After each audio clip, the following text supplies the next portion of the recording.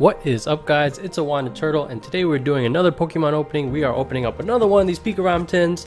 I think by far it's the best tin of those tag team ones. However, I do have Wanda bring to you, in case you guys haven't heard already, some news. As always, we're going to go to the Poke Beach page, and so thank you to Water Pokemon Master for always keeping us up to date. But in case you guys didn't hear, so Unbroken Bonds coming around the corner, right? May 3rd is going to be released. I'm sure it's going to be a huge hit, but one thing I want to make sure everyone's aware of is basically it's very similar to these boxes right here.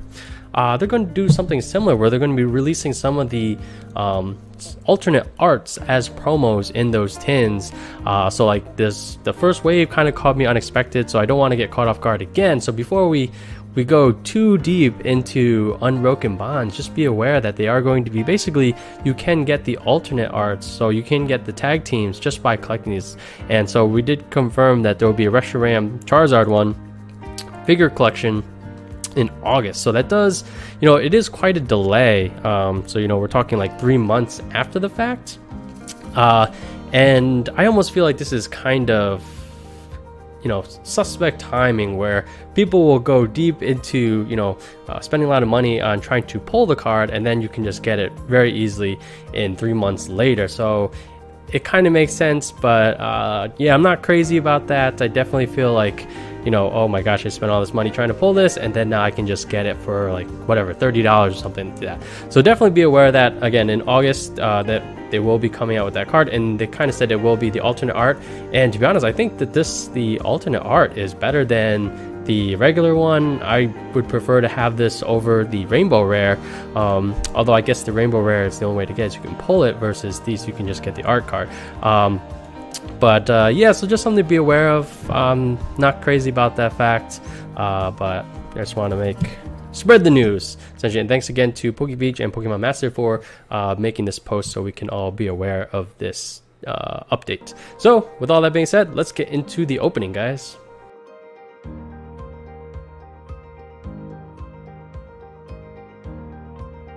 So we do have our 4 packs. We'll kind of go in reverse order as always.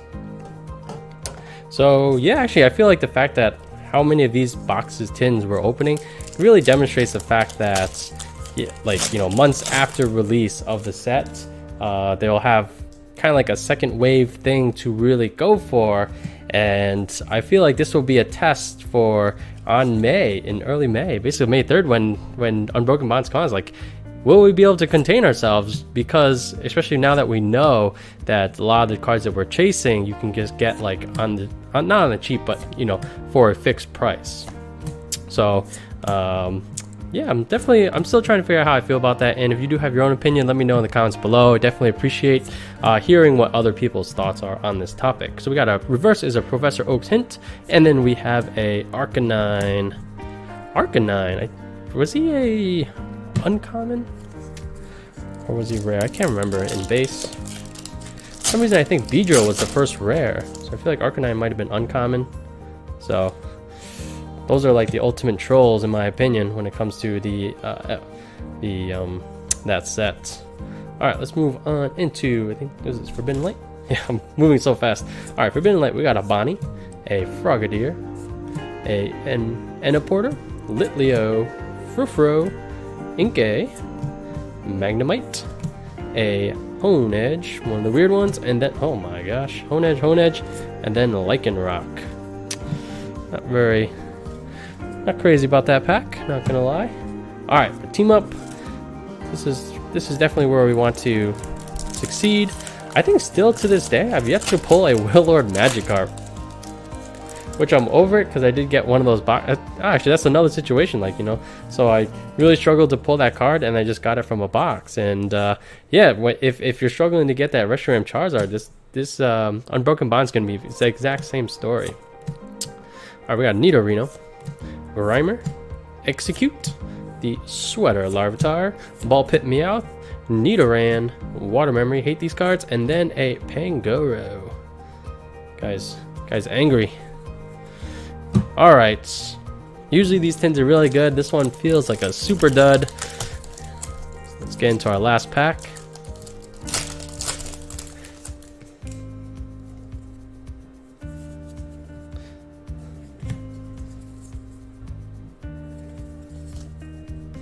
Alright, we got a Lightning Energy, Judge's Whistle, Nanu, Hitmonlee, Nidoran, Cosmog, Magikarp, Zorua, another Larvitar, Pidgey is the reverse rare, and then a Garvantula.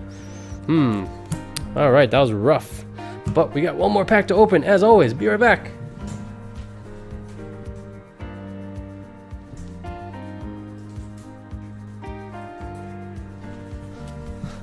Alright guys, don't worry, I didn't completely forget. Here's our Burning Shadows pack for the opening. We recently started a new box, so a lot of potential here. Let's check. Code cards on this side. You gotta remember that they're on the facing the back for this box. Alright, let's not get shut out. We got a Grass Energy, Charmeleon, Rhydon, Noctowl, Caterpie, Porygon, Sock, a Oddish, chilling in the sun, Charmander, looks very sad, Sophocles Reverse, and then a Tangrowth. Oh my gosh.